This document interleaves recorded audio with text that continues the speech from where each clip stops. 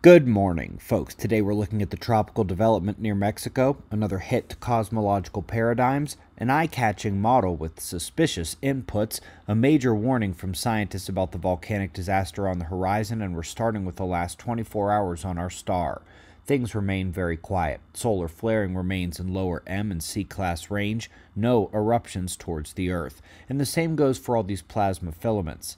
The coronal hole departing on the north and its solar wind has finally arrived at Earth, but while it is slightly more intense than the ambient solar wind, it is not enough to cause much movement geomagnetically. We're fairly quiet here at Earth as well for the moment. We are still watching the sunspots, but the mild decay phase has continued. It's the only significant sunspot group on the Earth-facing half of the sun, but it's losing its magnetic mixing. Still got a few spots of potential, but they're shrinking by the hour as the active region moves towards the limb.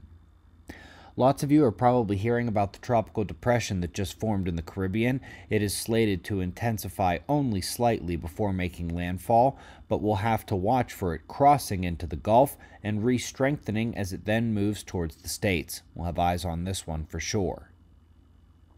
Following up yesterday's article on James Webb probing the early galaxy problem in cosmology, figured we'd grab this one from last month as well. We were kind of busy at the time with the solar storm when it came out, but today you've got the link to this one on how the reionization models are breaking down as well. Cosmology is in need of a major makeover. Up next, it's such a shame. Incredible eye candy applied as icing on a black hole cake. For those who haven't seen the videos about black hole science breaking, they're on the Sky Scholar channel. But right now, I can just definitively say that these are some gorgeous visuals based on what is almost certainly poor scientific understanding. Pretty though. Lastly, on the article front, Nature and top scientists are warning that a major volcanic eruption is inevitable and it will throw our world into absolute chaos. From major cold snaps to crop losses and unusual flood and drought patterns, it'll be like a school bus getting T-boned by a train. They even drill down into significant past events, but what most interests me on this chart is over on the far right side. The so-called global warming began in the late 1800s, and just look at the lack of volcanic cooling at the time.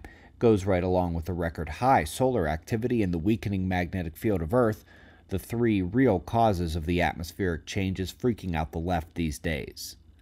Folks, our first two conference dates for 2025 are set at Observer Ranch. My next day out there will be Saturday, but we've got major events coming every single month. Check them out. Come see us. observerranch.com. We greatly appreciate your support. We'll do this all again tomorrow. Right here, but right now it's 5:45 a.m. in the new Valley of the Sun. Eyes open, no fear. Be safe, everyone.